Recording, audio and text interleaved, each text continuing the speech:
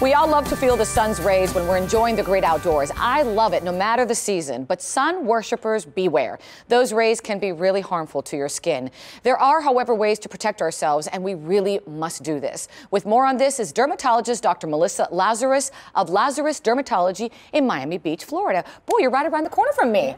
So you're right here. Welcome to Miami. Exactly. Thank you. Yeah, exactly. Speaking of Miami, lots of sun. I'm sure you've been exposed to it as well. This month is Melanoma Awareness Month. And even though people are aware, sometimes I wonder if they really are, because they are unprotected. Well, it's a lot of people don't think that they have to be protected all the time. Right. And really, no matter where you live, either living in South Florida or living in the Midwest or living in the mountains, the sun is the sun. And it's whether it's cloudy or it's a sunny day, we need to be protected every day. And when I was growing up, I don't know if this happened to you because you grew up here as well. You know, my mother took care of me, but way back when we didn't have this awareness. So I'm going to give you the classic picture of my weekends. We would go to the beach, fabulous 5 friends of mine, and we would all put baby oil, I'm not kidding, from head to toe, aluminum foil, and then we just wanted to toast and burn.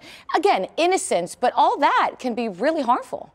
Absolutely. I'm sure I'm paying the price right now for that. Hey, I grew up down here too, so I had the same issues. You know, sun protection is cumulative over time, so the damage continues to accumulate. So it's really important to start very young with sun protection, but it doesn't mean as you get older we should stop. It's something we should continually do throughout our lifetimes. And we know that there are so many cancers, but skin cancer is the most common of all cancers, and it can be so serious and deadly for that matter. Exactly. Well, skin cancer is the #1 type of cancer. 1 in 5 Americans will have skin cancer in their lifetime. Wow, it's that's huge. startling. It's huge. And 1 in 50 will get melanoma, which is a deadly skin cancer. People don't believe that you can die from skin cancer, but I've seen it happen. So what can we do to protect ourselves? Well, it's really important just when you wake up in the morning, the first thing you do, just like brushing your teeth, we should put on sunblock. That's the first step. When you're going to be outside, we should be wearing hats, should be wearing sunglasses, sun protective clothing, not trying to get tan. There's no such thing as a healthy tan. So the idea that being tan is something that we want to do is something we really want to avoid. A spray tan is fine. The other thing we should really do is avoid the sun at the peak hours. So really make an effort. But the sun can come through the glass in our cars. It comes through the windows in our offices. So really being vigilant every day is important. My kids laugh so much at my mom because she'll drive when she picks them up and she wears these little gloves to cover this part. They call her Michael Jackson.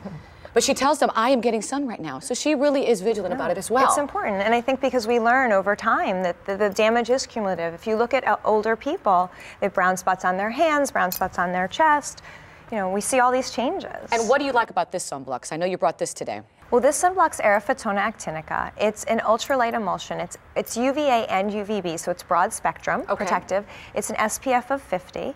It also has DNA repair zones, which help boost the skin's natural recovery process. And it also has vitamin E in it, which is an antioxidant. And what about for someone who maybe has, sensitive skin or acne? This product's non-comedogenic, so it's not going to cause acne. But try it on. Is it Put a little thick? bit on. No, it's an ultralight emulsion, so it's very thin. You only need a little bit, just a little bit. And I could apply it on my hands? You can put it on your hands, on your face, on your chest. Oh, it's very light. And just this little bit, for example, my driving in the car would protect me. All sunblock should be reapplied every 2 hours. This sunblock is water resistant for 40 minutes. A little bit here goes a long way. Yeah, all you need is just a little bit. So again, get up in the morning, put some on my face, my neck, my hands, and I'm ready to go. Any exposed area. And it doesn't matter where you live, because I know I'm a South Florida queen here, but even if you're in the Midwest, I mean, the sun is the sun. If the sun is the sun. It doesn't matter if it's cloudy, it doesn't matter if it's sunny. We know that a lot of people who ski get a lot of skin cancer because they're closer to the sun, so there's more radiation there. So the UV rays are everywhere, they're always around us, and you should always protect yourself. Do you need a prescription for this? Nope. And for more information on this, where can we find this, doctor?